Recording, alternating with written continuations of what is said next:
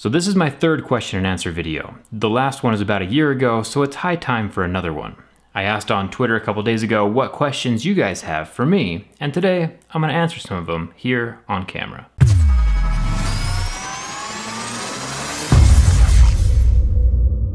The first one is from my buddy Super Saf, and he says, "Do you even lift, bro?" I actually do enjoy going to the gym. I go pretty much every single day. Since I'm self-employed doing this whole YouTube thing, it's kind of like my only social interaction throughout the day, and so it's kind of important. More than lifting though, I like running.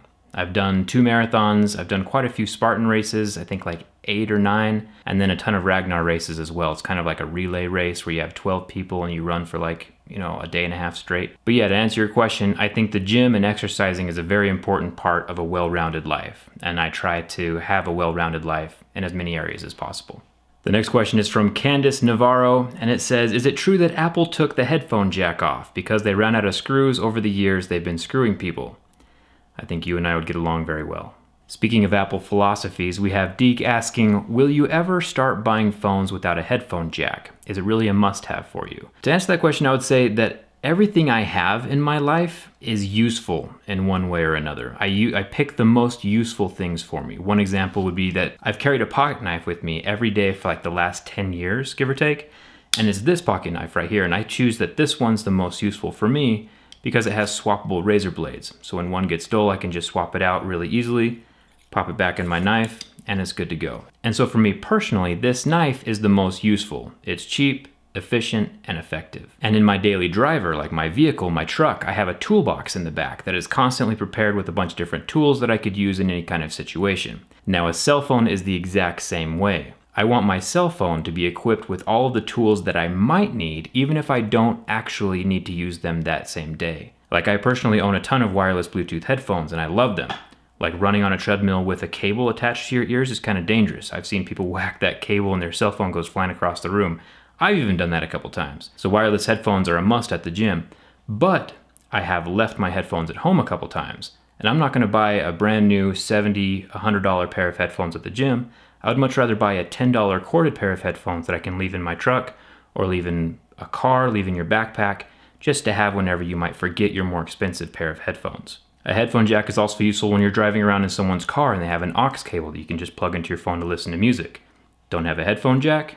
Can't plug your phone in. Or if you're an entrepreneur and you need one of those square readers to plug in like and take credit cards with your phone, need a headphone jack for that. Or if you're on a long flight, 10 or 15 hours and your battery dies in your wireless headphones, it's nice to have a cable to plug into your phone and use. So for me personally, right now, while there's still phones out there with the headphone jack installed, like the LG V30 or the Samsung Galaxy Note or the Galaxy S8, I'm gonna pick one of those phones because it's useful more often than not. My daily driver is gonna have a headphone jack because I like useful things.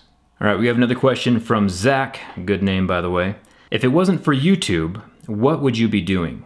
I would say if it wasn't for YouTube right now, I would probably still be fixing stuff and working on things. When I first started my YouTube channel, I was actually working on Jeeps. Like my first 50 or so videos was me doing, CV axle swaps. I did an engine swap in a Grand Cherokee, working on big tangible objects. I mean, don't get me wrong, cell phones are great, but they're really small and I would prefer to work on something bigger. So if it wasn't for YouTube, I would probably be either doing construction somewhere or being an auto mechanic, but still focusing on the business aspect of it and not just being a technician. I'd probably own my own little shop somewhere. And also, I probably wouldn't be that big into social media, and my phone would probably be 2 or 3 years old and broken several times over. I'm not sure how to say this one. Kavaju says, "Do you put dbrand skins on your phone or do they come pre-installed? Because they are pretty hard to install." So actually my job right before I started YouTube was working at a cell phone sales rep for one of the major carriers here in the United States. And so I've put on over thousands and thousands of screen protectors on customers' phones. So putting on a dbrand skin is actually pretty easy for me. And I've installed all of the ones you've seen on my channel myself, but it does take a little bit of practice and patience to get it right.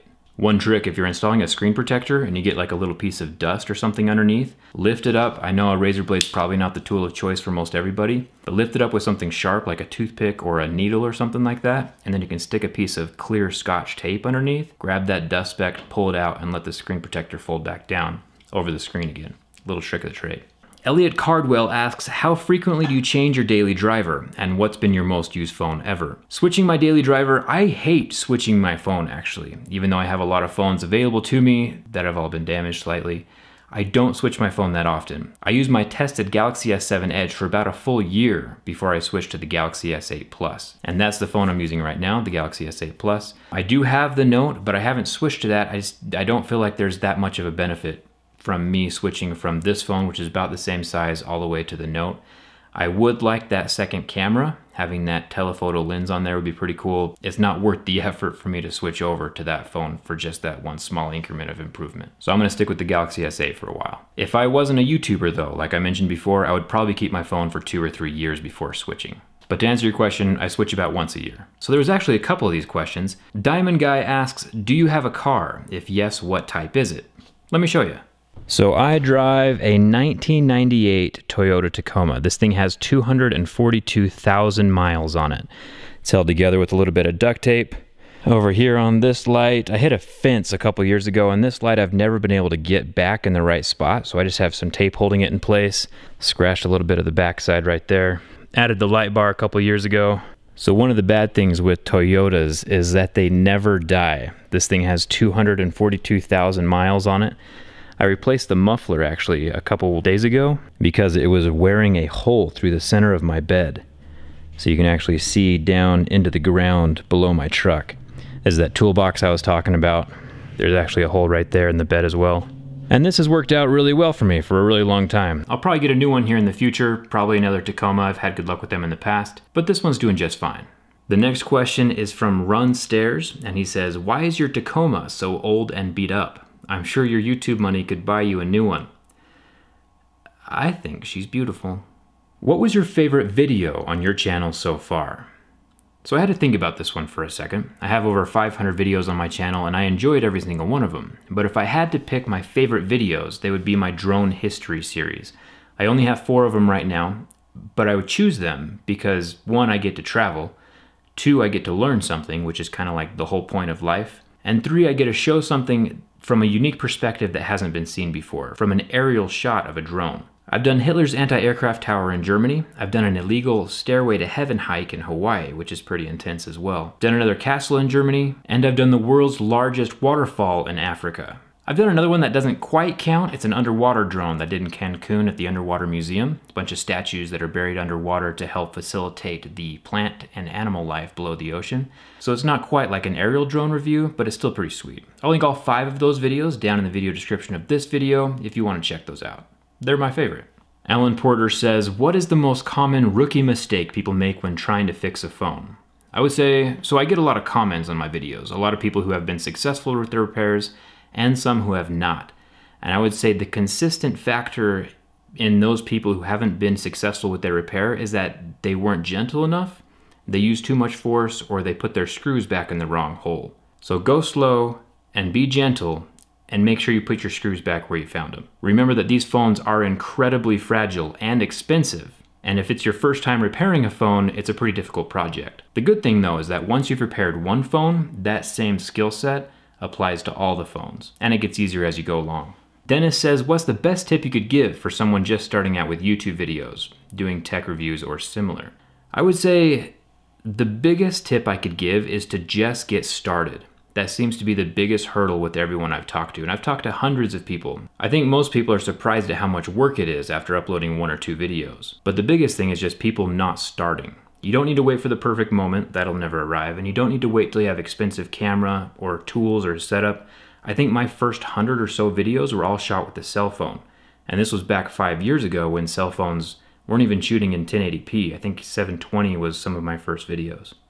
That was the maximum resolution that phones could shoot at. And cell phones nowadays are pretty incredible, so it's important not to let your dreams just be dreams and actually do something about them. I'll do a new setup tour here in a couple weeks. I am in a new space, so my setup tour from 2016 is incredibly outdated. I'll make sure to have that up before the end of the year for sure.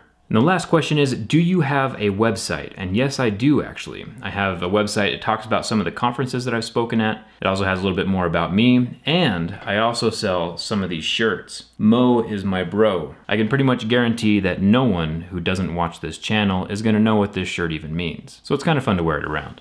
I'll have these shirts and everything else I talked about in this video linked in the video description, and I'll be hanging around in the comments section for about an hour after this video has been posted, so if you have any more questions, let me know and I'll answer them down there for you. Once again, thank you so much for watching. I could not do this channel without you. I really do appreciate it every time you come back and watch something else that I've made. Thanks a ton for watching, and I'll see you around.